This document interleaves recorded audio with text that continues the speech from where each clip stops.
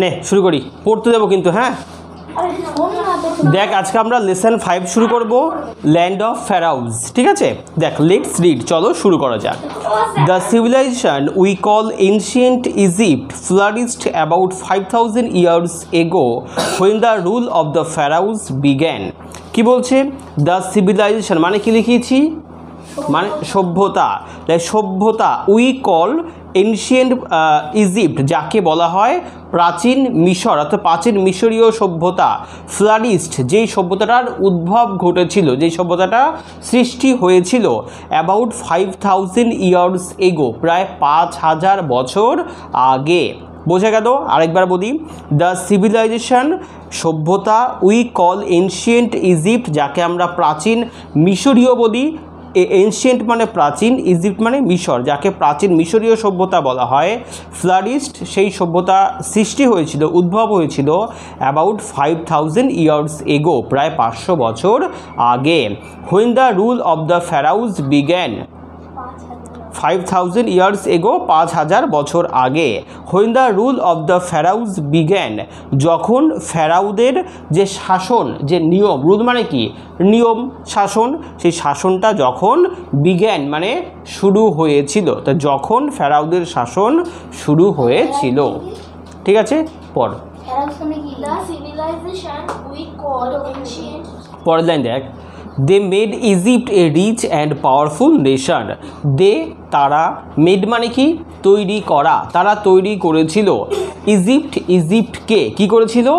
Rich, rich মানে কি ধনী, ধনবান বা সমৃদ্ধশালী করেছিল। অ্যান্ড পাওয়ারফুল, পাওয়ারফুল মানে কি শক্তিশালী, ক্ষমতাবান করে তুলেছিল। নেশন মানে জাতি, তারা ইজিপ্টটাকে একটা ধনবান, একটা শক্তিশালী জাতিতে পরিণত করেছিল। আচ্ছা, admired through out the ancient world. Admired মানে কি প্রশংসিত, অ্যাডমায়ার্ড মানে কি লিখেছি প্রশংসিত।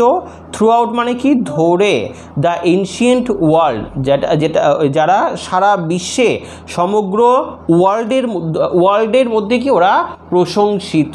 ঠিক আছে, এই মিশরীয়রা সমগ্র ওয়ার্ল্ডের মধ্যেই প্রশংসিত। ঠিক আছে, অ্যাডমায়ার্ড মানে কি বললাম প্রশংসিত, থ্রু আউট মানে ধরে, দ্য এনশিয়েন্ট ওয়ার্ল্ড সমগ্র প্রাচীন বিশ্বে। আচ্ছা, they also ordered the building of great temples and elaborate টম্বস for themselves. আচ্ছা, দে অলসো অর্ডার্ড, তারা আরও অর্ডার করেছিল, আদেশ করেছিল, আদেশ দিয়েছিল দ্য বিল্ডিং, কী করতে? ওই বড় বড় বিল্ডিং তৈরি করতে, অফ গ্রেট টেম্পলস, কিসের সেগুলো? বড় বড় টেম্পলস, মন্দির তৈরি করতে। অ্যান্ড এলাবোরেট টম্বস, এবং এলাবোরেট মানে কি লিখেছি বিস্তৃত, বিস্তৃত। টম্বস মানে সমাধিসৌধ, সমাধি তৈরি করতে। ফর দেমসেলভস, তাদের জন্য। আরেকবার বলি, তারা কি আদেশ করেছিল? তারা আদেশ করেছিল তাদের জন্য বড় বড় মন্দির এবং সব বড় বড় স্মৃতিসৌধ বা সমাধিসৌধ তৈরি করতে। ঠিক আছে, কার অসুবিধা? পর সোমপর আকাশ পর। তারপর দেখ, the Egyptians believed that, Egyptians মানে কি মিশরীয়রা, মিশরীয়রা বিলিভড মানে বিশ্বাস করতো, দ্যাট যে অল ফেরাউজ ওয়ার গড কিংস, যে সমস্ত ফেরাওরাই হচ্ছে ঈশ্বরের রাজা, ঈশ্বর রাজা। ফেরাওকে বলি, ফেরাওকে মিশরের যে সম্রাট, তাই না, মিশরের যে রাজা, তাকে ফেরাও বলা হতো। এবার মিশরীয়রা রাজাকে একদম ঈশ্বরের মতন বলে মনে করতো, অর্থাৎ রাজা যা বলবে তাই তারা শুনতো, এরকম একটা ব্যাপার ছিল। ঠিক আছে, মানে ঈশ্বর যেমন আমরা কি মনে করি, ঈশ্বরকে একদম সর্বশক্তিমান মনে করি, ঈশ্বর সব কিছু করতে পারেন, যিনি যা চাইবে তাই করতে পারে আমরা মনে করি, তেমনভাবে মিশরীয়রা মনে করতো যে রাজা হচ্ছে ঈশ্বরের সমতুল্য, তারা রাজাকেই একদম শ্রেষ্ঠ বলে মনে করতেন। তাই তারা বিশ্বাস করতেন যে ফেরাউজ ওয়ার গড কিংস, ফেরাওরাই ছিল ঈশ্বরের রাজা বা ঈশ্বর রাজা। পরের line, ancient Egyptians used picture writing called হায়ারোগ্লিফস for inscription in the টম্বস and temples. দেখ কী বলছে, এনশিয়েন্ট ইজিপশিয়ানস প্রাচীন মিশরীয়রা ইউজড ব্যবহার করত পিকচার রাইটিং এক ধরনের ছবি, যে ছবির মধ্যে লেখালেখি থাকতো। আমরা অনেক পুরোনো দিনের মন্দিরে দেখতে পাই না, হ্যাঁ, যে কিছু ছবি টবি আঁকা রয়েছে, মানে খোদাই করা রয়েছে, কিছু আবার লেখা রয়েছে তার মধ্যে। ওই যে ছবি সহ লেখাগুলো, ওগুলোকে কি বলছে? কল্ড হায়ারোগ্লিফস। সেগুলোকে হায়ারোগ্লিফস বলছে। ফর ইনস্ক্রিপশন, ইনস্ক্রিপশন মানে কি? লিপি। সেটা হচ্ছে লিপির জন্য ব্যবহার করা হতো। কোথায় লিপিটা ব্যবহার করতো? ইন দ্য টম্বস, ওই সমাধি সৌধতে, মানে সমাধির ওপরে, অ্যান্ড টেম্পলস, এবং মন্দির ওপরে। মানে এই যে ছবির ওপর লেখালেখিগুলো, এগুলো কোথায় করা হতো?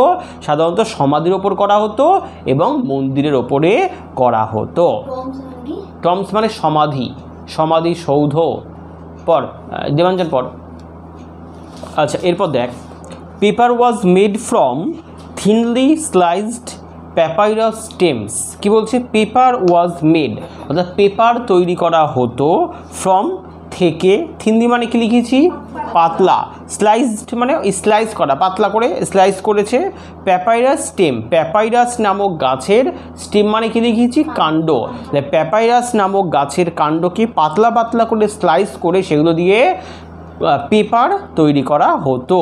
The following tell is pictures describes a child wonder as he visit Egypt for the first time.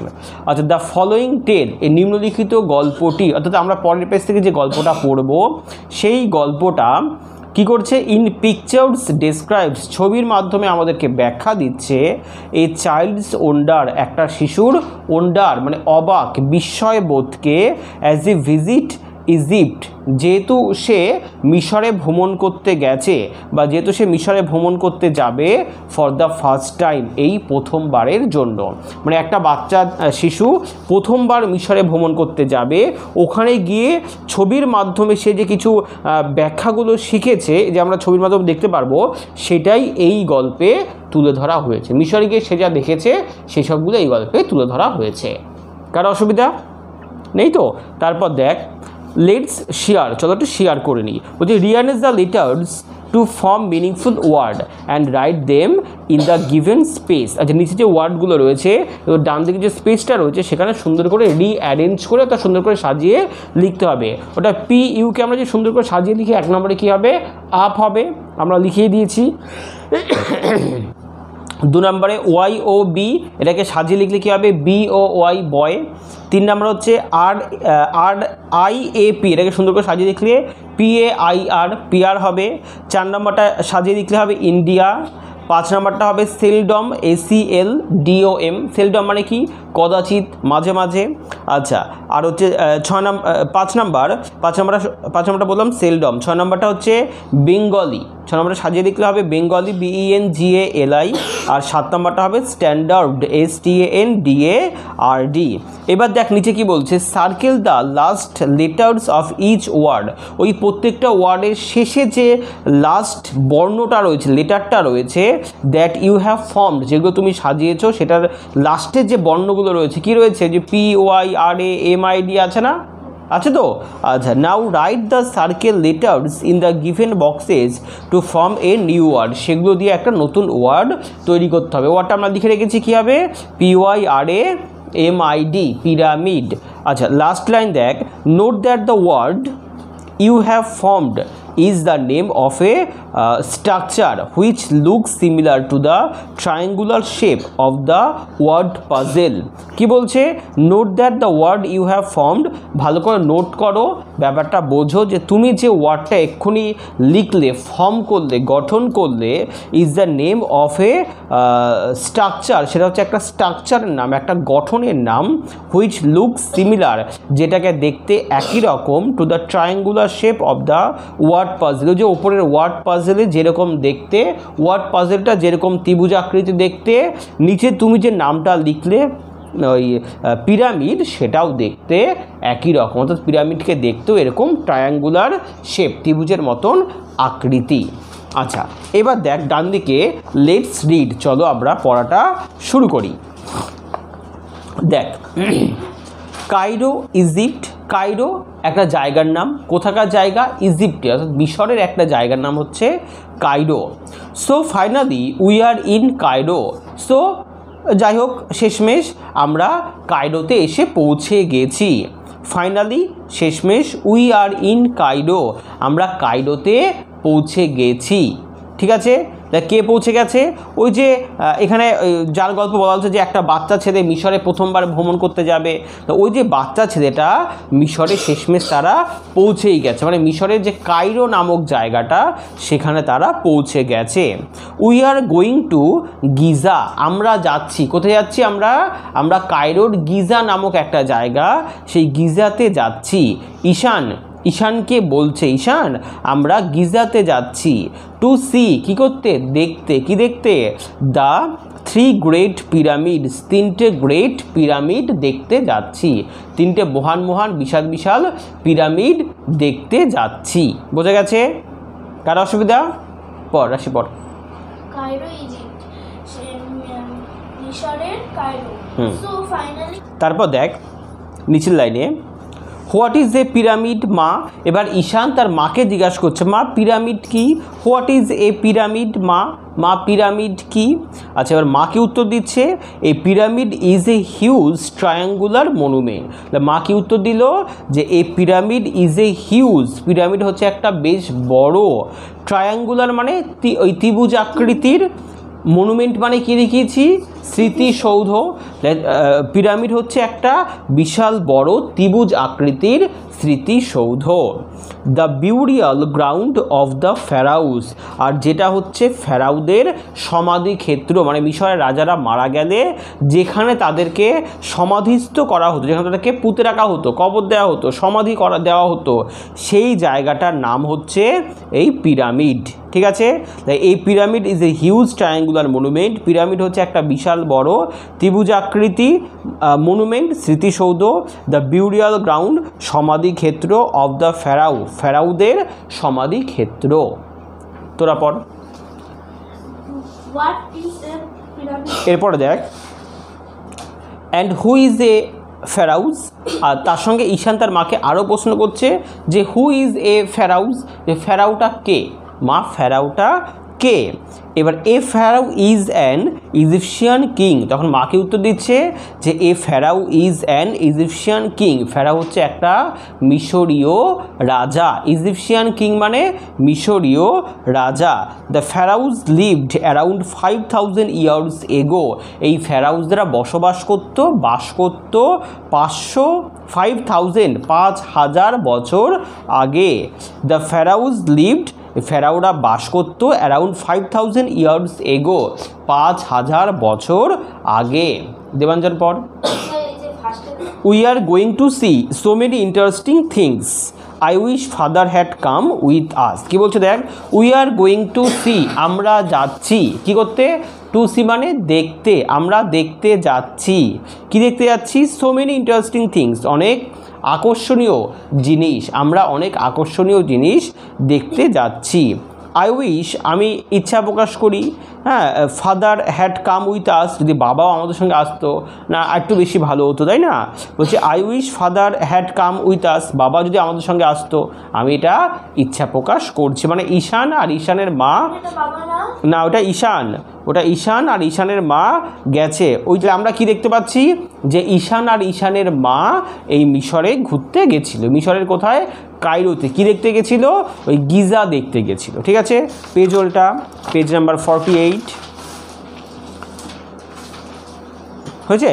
The prize I on at the singing competition entitled only two for a sponsored tour of Egypt. আচ্ছা, ওরা এই যে মিশরে আসার যে টিকিটটা পেয়েছিল, এটা কীভাবে পেয়েছিল? দ্য প্রাইজ, একটা প্রাইজের মাধ্যমে পেয়েছিল। কিসের prize? I on at the singing competition, মানে ঈশান গান করে সিঙ্গিং কম্পিটিশানে একটা প্রাইজ পেয়েছে। কি প্রাইজ? যে এই মিশরে ঘুরতে যেতে পারবে। ঠিক আছে, এন্টাইটেড only two for a sponsored tour of Egypt, সেই প্রাইজে বলা ছিল যে শুধুমাত্র 2 জন যেতে পারে, মানে ঈশানের সঙ্গে আর একজন কেউ যেতে পারবে। Your father wanted you and me to come, তখন ঈশানের মা কি বলছে, তোমার বাবা চেয়েছিল যে তুমি এবং আমি আসি, এই কারণে ঈশানের বাবা না এসে ঈশানের মা আর ঈশান এসছে। ঠিক আছে, হোয়াটস দ্যাট মা, মা ওটা কি? ওই যে পিছনে একটা ছবি দেখা যাচ্ছে, ওই ছবিটাকে দেখিয়ে ঈশান ওর মাকে বলছে মা ওটা কি, বুঝতে পারছিস? এবার দেখ ছবিটাকে বড় করে দেখানো হচ্ছে। এবার মা উত্তর দেবে, বলছে কি, দ্যাটস দ্য স্পিংস, স্পিংস। আচ্ছা এটা হচ্ছে কি, এটা স্পিংস।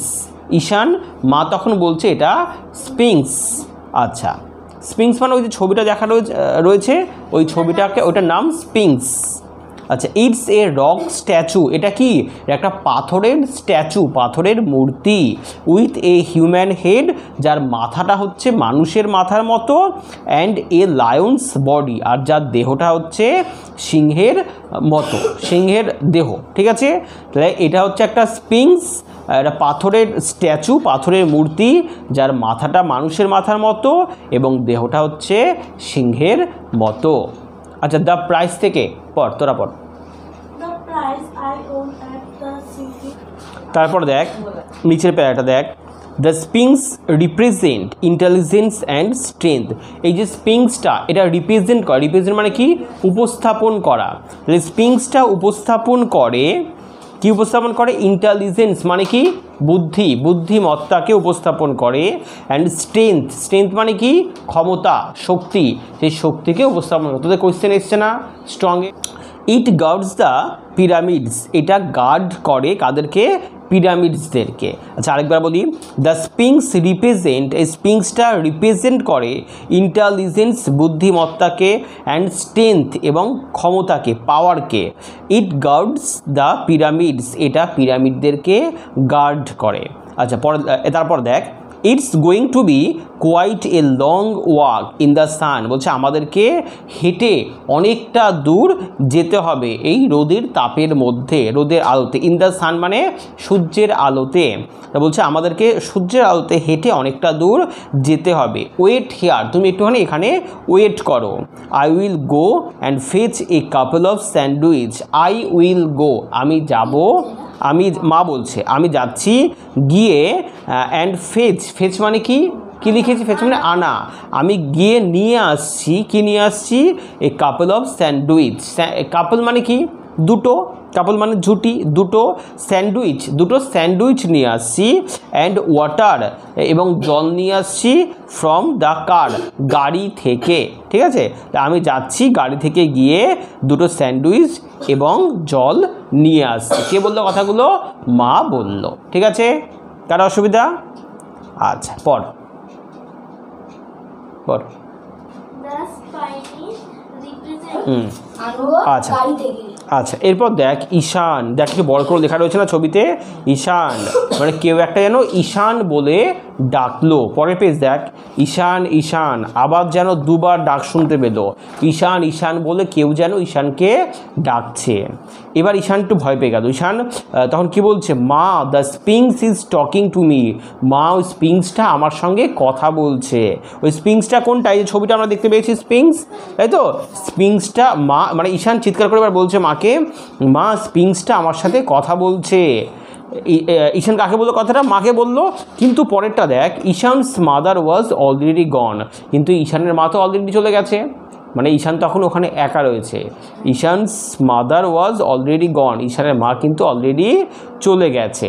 তারপরে দেখ, how do you know my name, তখন ঈশান ওই স্পিংসটাকে জিজ্ঞাসা করছে, how do you know my name, তুমি আমার নামটা কিভাবে জানতে পারলে, বুঝতে পারছিস, how do you know my name, তুমি আমার নামটা কিভাবে জানলে। এবার স্পিংসটা উত্তর দিচ্ছে, দেখ কি উত্তর দিচ্ছে, আই নো মেনি থিংস, আমি অনেক কিছু জানি, নো মানে কি জানা, আই নো আমি জানি, মেনি থিংস অনেক কিছু, I know you R Ishan from Raiganj, আমি জানি তোমার নাম ঈশান, তুমি রায়গঞ্জ থেকে এসেছো। ইউ স্টাডি ইন ক্লাস 6, তুমি ক্লাস 6-এ পড়ো। Do you want to know the history of this place, তুমি কি জানতে চাও এই জায়গার ইতিহাসটা কি। Do you want to know, তুমি কি জানতে চাও the history of this place, এই জায়গার ইতিহাস সম্পর্কে। পর এক I don't like study history. কী বলছে ঈশান তখন কী বলছে? I don't like study history, আমার ইতিহাস পড়তে ভালো লাগে না। I can't remember die facts, আমার মনে থাকে না এরকম শুকনো ব্যাপার স্যাপার। তখন ঈশান কী বলছে? মানে ইতিহাস যেমন রসকস নেই, তাই ঈশান বলছে আমার এরকম শুকনো ব্যাপার স্যাপার ভালো লাগে না। I will show you something you will never forget. এবার I will show you something, তখন ওই স্পিংসটা কি বলছে? I will show you something, আমি তোমাকে এমন কিছু দেখাবো, ইউ উইল নেভার ফরগেট, যেটা তুমি কখনোই ভুলে যাবে না। ফরগেট মানে কি? ভোলা। আমি তোমাকে এমন কিছু দেখাবো যেটা তুমি কখনোই ভুলে যাবে না। ক্লোজ ইউর আইজ, তোমার চোখটা বন্ধ করো, অ্যান্ড ওপেন দেম এগেইন, এবং তারপরে আবার সেগুলোকে খোলো। মানে প্রথমে চোখটা বন্ধ করো আর তারপরে খোলো। কি বলছে? I will show you something, আমি তোমাকে এমন কিছু দেখাবো, ইউ উইল নেভার ফরগেট, যে তুমি কখনোই ভুলবে না। ক্লোজ ইউর আইজ, তোমার চোখ বন্ধ করো, অ্যান্ড ওপেন দেম এগেইন, এবং সেগুলোকে তারপরে আবার ওপেন করো। এবার ঈশান দেখ কী করলো, দেখ পাশে আমরা ছবিতে কী দেখতে পাচ্ছি? ঈশান প্রথমে তার চোখ দুটোকে বন্ধ করেছিল, তারপরে আবার চোখ দুটো খুলেছে, খুলেই তার চোখগুলো বড় বড় হয়ে গেছে। হ্যাঁ, ঈশান তার চোখগুলো প্রথমে বন্ধ করেছিল, বন্ধ করেই যেই চোখটা খুলেছে, চোখটা কেমন হয়ে গেছে? বড় বড়, মানে কিছু একটা দেখে ভয় পেয়েছে বা কিছু একটা হবে। হ্যাঁ, সেটা আমরা পরের দিন দেখব। ঠিক আছে, পর লাস্ট প্যারা পর, আকাশ পর। আচ্ছা, তাহলে একটুখানি থাকুক আজকে। আচ্ছা, যেটুখানি পড়া হলো সেটুখানির মধ্যে কারো কোথাও কোনো অসুবিধা? একদম পুরো এই 3 পেজের মধ্যে, 3-4 পেজের মধ্যে কারো কোথাও অসুবিধা নেই তো? ঠিক আছে, তাহলে একটুখানি থাক আজকে, বাকিটুকু পরের দিন হবে।